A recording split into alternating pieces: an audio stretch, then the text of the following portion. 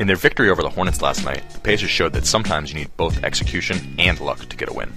Looking at the game's final 6 possessions, it becomes clear that the Pacers made about as many mistakes as they possibly could and still win. First, we see they leave Jarrett Jack wide open for a 3. It's a good driving kick by Chris Paul, and Jack does miss, but this is not ideal.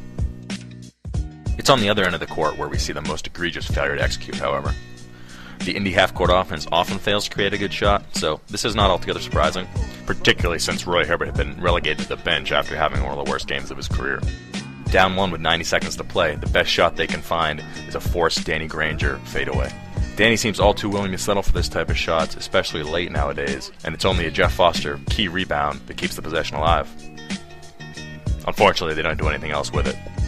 A series of screens and a dribble handoff gets Danny a mismatch on Emeka Okafor. He dribbles to the right side, and Foster, after committing a good, even if illegal, pick, seems to be wide open at the top of the key. 2 quick swing passes here would probably get a James Posey 3 in the corner. Not doing that, or trying to push Emeka Okafor off the dribble, Danny instead settles again for a tough shot. The subsequent defensive possession was probably the most frustrating of the night. The Pacers do almost everything right here, playing great defense, keeping one of the game's best penetrators from getting by. They force him into a bad shot. They just can't finish the play with a rebound. A Posey foul makes it a 3-point play, putting New Orleans up 2 with just 30 seconds left. For the Pacers, execution and luck would converge, however. On this play, we see wonderful drive by Brandon Rush, kick out to Danny, swing to the corner to Posey for 3. That's really what matters. You get yourself a good shot, and you have to rely on your guys to make it. I think most coaches would be happy with that, a James Posey 3 in the corner at the end of a game situation. It's not that the earlier looks by Danny were horrible. He can make those shots. It's just they're not preferred. This is a much higher percentage look.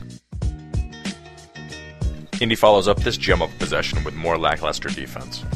TJ Ford just gets annihilated by this David West screen, forcing Jeff Foster to stick with CP3 until he can recover. By then it's too late. David West's wide open. They call him the 17-foot assassin. Pacers give him a wide open 17-footer. New Orleans goes up 1. Looks like they may have the game won. It should be noted that Darren Collison is over on the sideline with injury.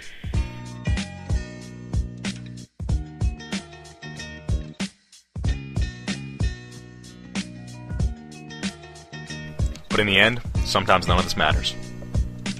Come up big late, everyone will forget everything else you did. The Pacers run a great play out of the timeout. Danny Granger, wide open, very makeable shot for him. Somehow it doesn't go down. Mike Dunleavy is there to save the day. I think Jeff Foster would have tipped it in if Mike didn't. We'll see on the replay.